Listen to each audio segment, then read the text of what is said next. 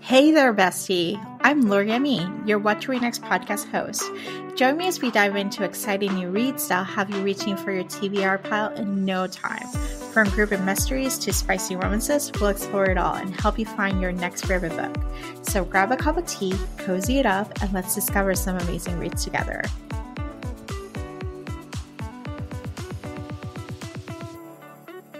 Hi, Ellie. Welcome to What to Read Next podcast. Hi, I'm so great to be here. I'm so happy to be here. I'm so happy to have you here. So tell us a little bit about yourself. Well, I'm a long-time lover of rom-coms and romance and reality television. I consider myself a historian because I've been there since the beginning. I've seen it all. I've seen every iteration of The Bachelor and everything that Bravo has to offer. And then between, watching stories, reading so much romance, reading so many other stories, a few years ago, I decided I really wanted to try my hand at writing my own. I was excited for a creative outlet like that. I love this. Okay, so we got to talk reality TV because you might as well. So were you like an MTV VH1 viewer and then transition over to The Bachelor and to Bravo? Or were you just like Bravo from the beginning? Yeah. I mean, I watched Alex Michelle back in the Bachelor days, the very first one. Yep. And I definitely in college, I watched everything VH1 had to offer. Yes. Like a Rock of Love, but yes. Like where are we having this love with yes. Yes. Oh, and, like you gotta think about the price of the odds was Flavor Flav or Brad Michaels and the New level. York. Yeah. No, I think I wrote a college paper like comparing Tool Academy to some like great work of literary fiction. And my professor had never seen it before. So she was like, whoa, what is this thing? What is this world that you're describing here? And I'm like, you gotta not VH1. Gotta go to VH1. They don't make them like that. I don't think I watched VH1 in almost 2 decades. Like that's how they don't make them like they used to. Like it's a decline. And I know MTV is like, I don't know what they do, ridiculousness now. That's all they do. Like, but they used to have the Real World, Road Rules, The Hills, Laguna Beach. And I know like The Hills was kind of like opening up for other reality TV shows and all these different things, but it's still like that era of early reality TV is just something. So. Oh, for sure. And like the way The Hills kind of goes into the Real Housewives, and then we get everything on Bravo. I mean, I remember when Bravo was like operas, and then I would watch Actor Studio. I work at Pace. So I did go to a taping inside the Actor Studio because we used to compete with the space. So that's James Lipton, was the whole thing. Oh my gosh. I was so obsessed with Inside the Actor's Studio. And then you would see all these famous people in the audience where it's like there's like old episodes like Bradley Cooper's asking a question. And so I remember watching all those, and then it kind of like, oh, what's this Real Housewives of Orange County? Like, who are these people? And now I just am so obsessed with the way that people have made careers off of being on reality television. Yes. Like the intersection of what your reality is versus experiencing this reality drama that we're all watching. Yeah. Just I've been loving that, and everything that's been going on with like Vanderpump Rules and Summer House this summer. Just kind of this discussion of like what is our real life when we live on camera. It's been a real fun look at human psychology. I love to talk about it like this is the great work of our time. This is our Citizen Kane. It is a Citizen Kane. Scandal was life-changing in some ways for many people, not just the people who were included, but for many people who were adjacent, because not only we have to take the reality TV stars, we also have to take the commentary, the creators that make a living, the gossip. I love Bravo gossip. It's one of my favorite things. I am a paid subscriber of Bravo Cocktails. I know what the tea is happening and all these different things. I've been an early adopter.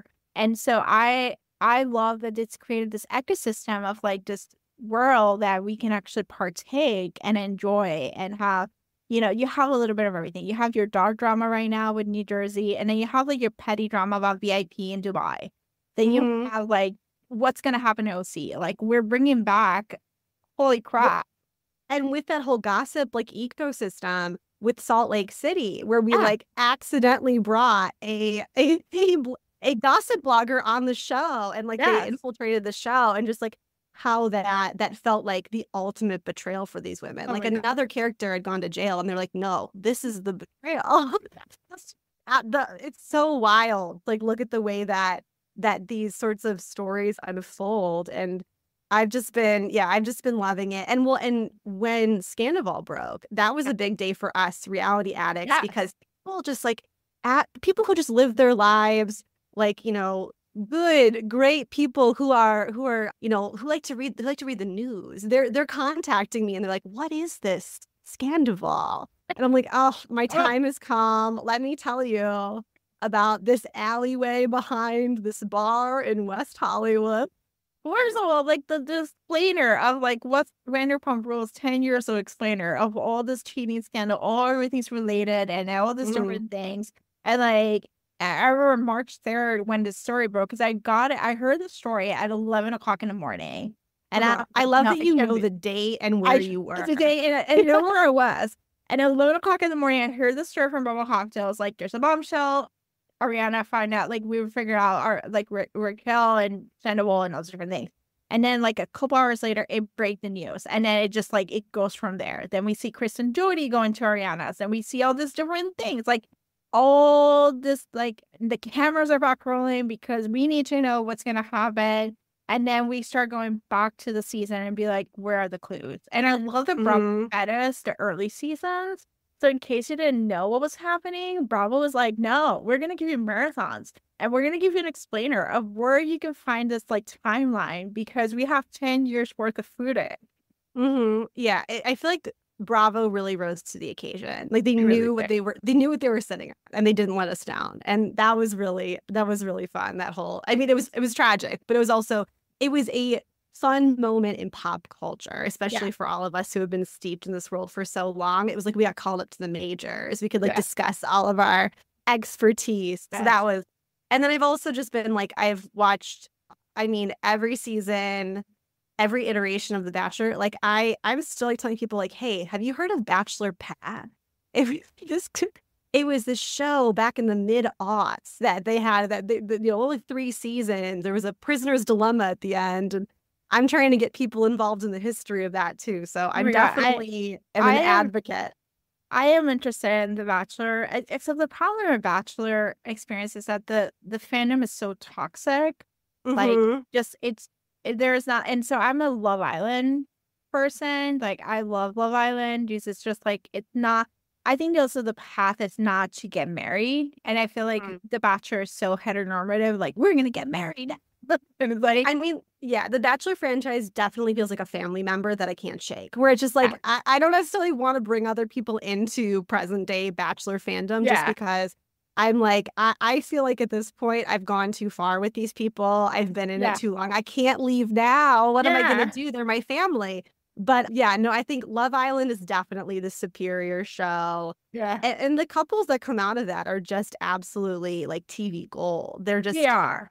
But and the friendships, it's a really fun show. It's a fun show. And the fact that it's like at the end of the show, they just want to be boyfriend, girlfriend. Like there's no like engagement. They're just like, we're just gonna be boyfriend, girlfriend. And it's like, oh, this is like back in like high school days. They're just like, do you want to be my girlfriend?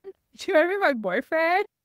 Yeah, well, and it's like that's sort of it just shows where we are in time, where that's so much more modern. Yeah.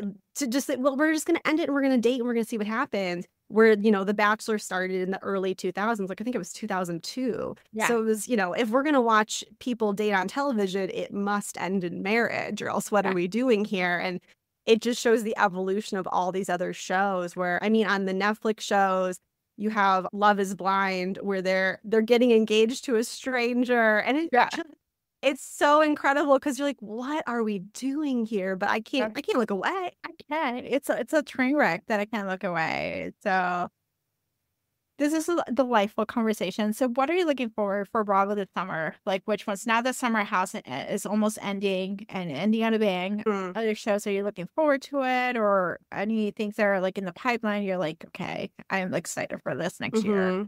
I'm so excited for Love Island USA Yeah. because Ariana is going to be hosting. And I actually Yeah. really enjoyed last season of Love Island Yeah. USA. I thought it was a fun time. So I'm excited for that.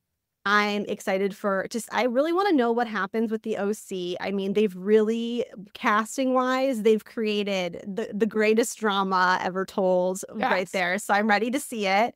And I'm interested to see what happens with the new New York now that they're in a second season, because first seasons are always weird. They're always tricky. It's people, they're fighting about dinner reservations.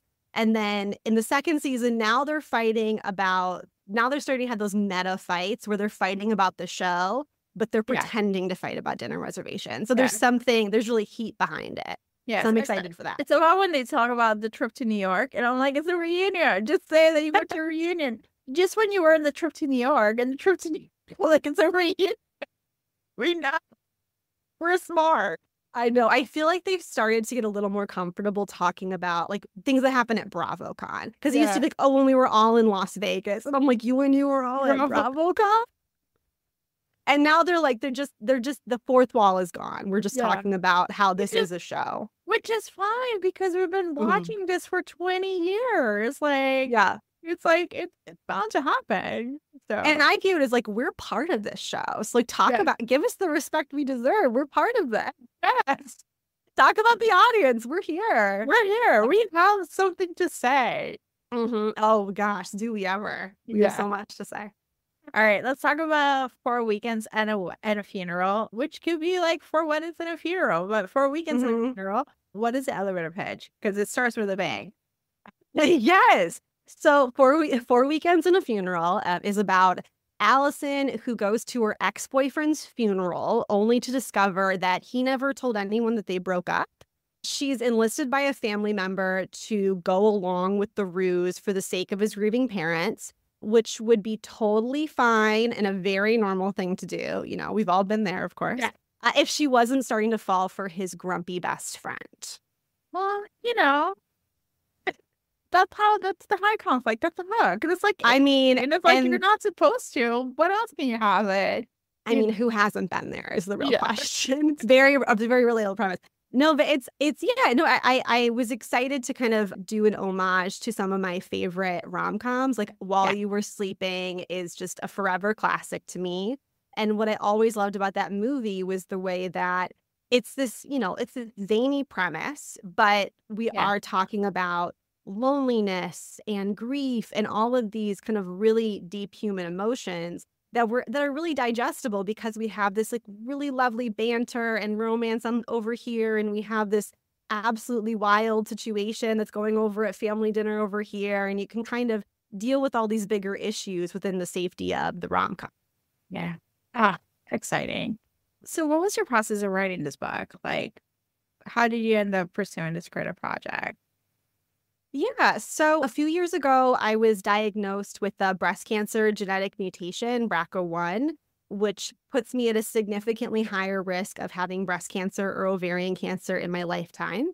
And it was recommended that I get a preventative mastectomy and eventually an oophorectomy to protect me from getting cancer. And while I was preparing for the preventative mastectomy, I was just reading every romance novel I could get my hands on. I wanted those HEAs.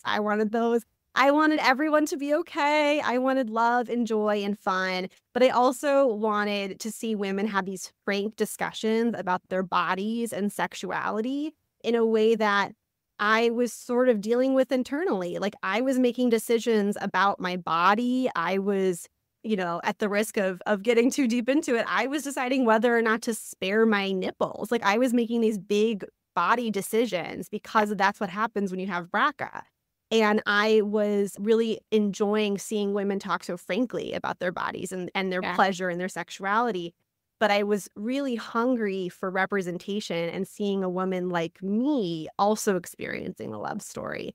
And that's kind of what got me thinking about, hey, maybe I could have something to say in this space. And I've always loved, like what I was talking about with While You Were Sleeping, like I've always loved the way that romances can discuss hard issues because we go into it knowing everyone's going to end up better than they started. So we don't have to worry that there's going to be this big cancer twist when you're dealing with a woman who has a predisposition for breast cancer. You know going in that you can feel safe to read this and just enjoy her story because she's going to be dealing with the emotions. But you don't need to worry about her well-being. And so that's kind of what got me on this journey with this book.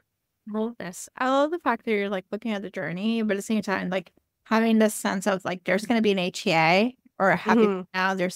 Everything's going to work itself out, and we're going to leave you better than you started. Which is a nice purpose, like a nice premonition too. Like, we're in this journey and we're going to get better, hopefully, and we'll have this opportunity to have a fun escape or having a place of joy, as opposed to a place of trauma, a place of like feeling like shit and depressed. Like there's something to be said about joy that's just as important as the trauma.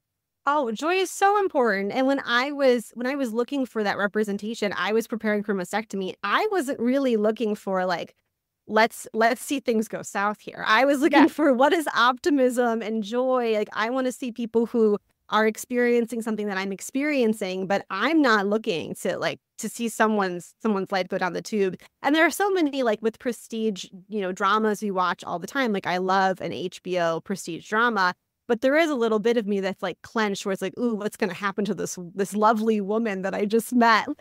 Yeah. What horrible thing will befall her? So I really wanted to think about if I was handing this book to myself a few years ago, what book would I want to read? Yeah. I love this. All right. Do you have any book recommendations to share with our audience? Oh, absolutely. So I've been just reading so many amazing debuts this year. Earlier this year, I read Naina Kumar's debut, Say You'll Be Mine, and her upcoming sophomore novel, Flirting with Disaster, is like a Sweet Home Alabama in a hurricane. It's so incredible. So definitely have that on your radar for the future. A couple others that are already out. I loved Hannah Tate Beyond Repair by Laura Piper Lee. It's this like hilarious, unflinching look at motherhood with this wonderful romance. Maya Ariel's When I Think of You is this sweeping, layered Hollywood romance.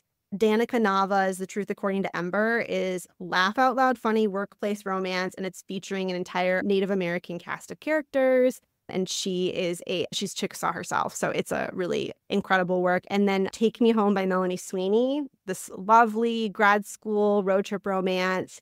And I don't know about you, but I am back into dystopian in a big way. I think they just put the Divergent series on Netflix. I'm like, oh my gosh, remember that? What a great time. And so Jill 2's The Dividing Sky is like romantic, speculative thrill ride that is really great and comes out in the fall. And finally, I am loving this season of Bridgerton. I'm completely obsessed. I am watching the Nicola and Luke TikToks. Like I'm in it. And if you are there too, then Ne'er-Do-Well by Alexandra Vasti was written specifically with you in mind. She's so incredible. She has the series of novellas that's already out. And this July, she has Ne'er-Do-Well coming out. And I'm just so excited for everyone to discover her. And if you've been loving Bridgerton, it seriously is the perfect next. Oh my gosh, I'm picking that one up next. But those are great recommendations. And those recommendations are books on my list. And I'm like, oh, I have this in my list. And I have this in my list. So you're just like adding more things for me to read on the summer. Gotta add more to the TBR. There's always room. It is always room for more. So Ellie, tell us where you can find you online. Yes, you can find me at Ellie Palmer Writes over on Instagram and occasionally on TikTok. And yeah, you can find me there. Oh, thank you, Ellie, for being the show. Great. Thank you so much for having me. Thanks for joining me on this episode of the What to Read Next podcast. If you enjoy our bookish conversations and want more recommendations, don't forget to subscribe so you never miss an episode. Also, head on over to the What to Read Next blog for a list of books mentioned in today's show. Happy reading!